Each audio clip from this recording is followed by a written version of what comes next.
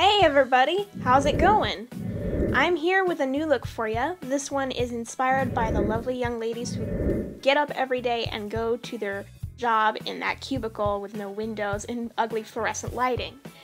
So, to start this off, I am going to knock down my redness with a yellow-toned foundation.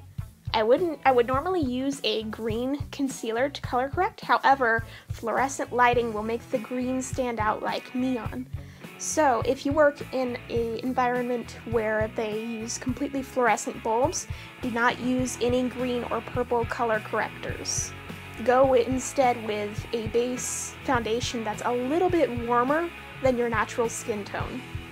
After that, I'm going to take a yellow-based concealer, and I'm using yellow-based for the same reason, and I'm just applying it on the under eye circles. I'm not doing it in the triangular formation because it's not necessarily lighter than my skin tone, and I'm not using it to highlight.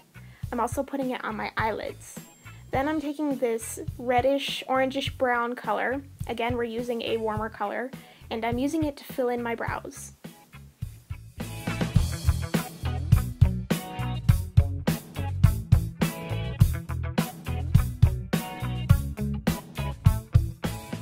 After that, I'm going to take my favorite face powder and I'm just going to use it to set all the makeup and make sure it doesn't go anywhere throughout the day. For your office makeup, again, you want to use something a little bit warmer than your natural skin tone, and preferably for everyday, use something that'll protect your skin. Then I'm going to apply a eyeshadow base to my lids so that we can get started on that eyeshadow. Then I'm going to take the same powder and just pat it down with a sponge until there's a good layer of it on there. Then I'm going to take this light pinky white color and smooth it all over my lid up to my brow bone. Then I'm going to take this peachy color and just smooth it all over the lid.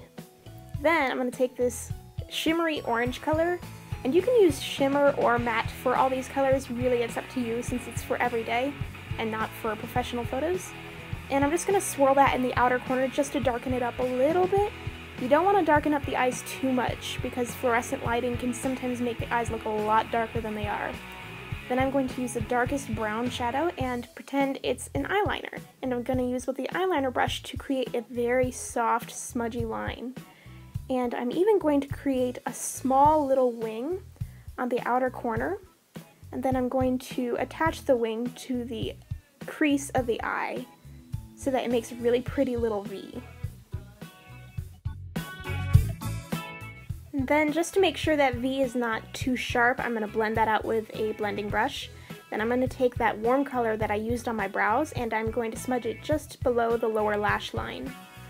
Then I'm going to take a Q-tip and I'm just going to get rid of any extra moisture that is in the waterline, and then I'm going to apply a concealer stick in the waterline. That Q-tip will make it sure that the concealer stick will last a lot longer.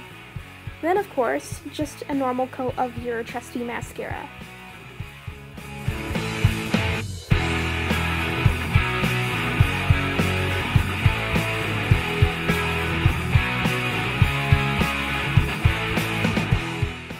Now, because fluorescent lighting tends to give you a bluish green pallor, I'm going to take my favorite bronzer of the moment and I'm just going to swirl it around the edges of my face just to warm my face up a little bit so that if I were to step into fluorescent lighting, I would look a little bit less like a zombie, which is the goal, you see. And that's basically all I'm going to do for contouring.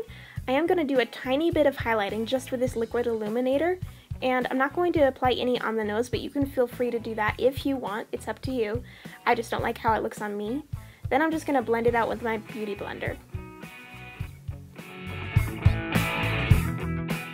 And I forgot to apply blush, so I ended up doing it after I did the rest of my makeup and putting the clip in here. But just so you know, I did the warmest blush that I have, the most coral, almost orangey color that I had, which I don't have too many orangey colors since I'm so cool toned, but I used what I had and it still worked out fine. Then I'm going to take this taupey brown lip liner and I'm just going to line and shape my lips with it, and this works best for this look if you're already wearing lip balm. That helps the line to blend in much more and not look quite as sharp. Then I'm going to grab the concealer stick and I'm going to highlight the middle of my lips.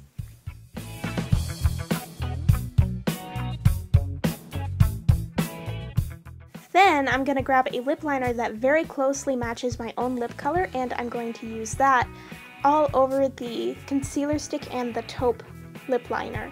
And that's going to give it a pretty, very natural looking sheen, and if you want you can apply a lip balm or a lip gloss over it, it's up to you.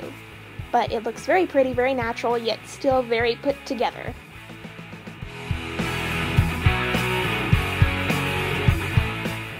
And this is how that turned out with just that natural lip color. Now if you wanted to amp it up a bit, go ahead and grab a red lip liner, preferably one with a warmer undertone. I'm using Pumpkin from NYX, which is very orangey and, well, looks pumpkin-y. This one, of course, is the taupe lip liner again, and I went over that again, and I went over this with the concealer stick again, just to make sure that the taupe and the concealer didn't get lost underneath all the lip liners. But yes, here is the orangey lip liner. And again, you're picking an orangey one because the cool fluorescent bulbs will sometimes make your lips turn bluish purpley brown, and you don't want that, and the orange will help to counteract that. So you apply that, and you're going to apply a good layer all over the lips, and you could either wear that alone, again with a lip gloss or a lip balm, or you can do what I'm going to do and layer a lipstick over it. And because you already have the orange lip liner, you don't really need any more orange, so you can use an orange lipstick if you want, or you can use a cool one like I'm using. It still looks pretty warm toned, and because we took all that care with the lip balm and the lip liners, it still looks pretty natural. The lips don't scream at you. So that is the finished look. It's very natural looking, but very put together, very professional. I think people would take me serious in this look. What do you think? Thank you so much for watching. I really appreciate you watching. Please like this video, leave a comment, share it with your friends, and subscribe. Thanks again. Bye-bye.